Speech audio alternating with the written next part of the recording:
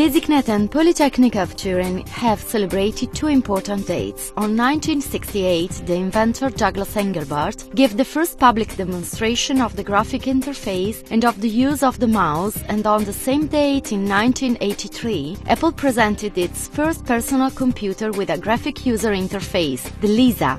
A double birthday celebrated in 2013 in the Aula Magna in conjunction with the third annual switching on of the Apple I that the BasicNet Chairman Marco Boglione won in 2010 at the Christie's auction and the 30th birthday of the mouse. A focus on events and testimonies of the past, present and future of the human-machine interface, from the first punch cards to the future computers controlled by the mind.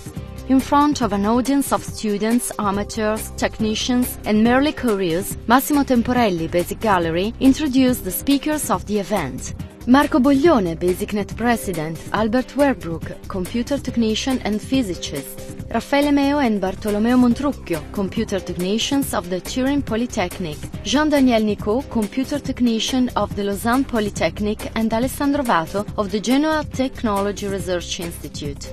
After the speeches, the floor is given to the working groups. The classes 3rd, 4th and 5th of the Feltrinelli Institute of Milan for the switching on of the Altair 1975, Gianfranco Albis, Gabriele Seleri and Claudio Parmigiani for the annual switching on of the Apple I 1976, and Elisa Petralito, Danilo Alberto, Fulvio Cambiotti for the switching on of the Lisa 1983.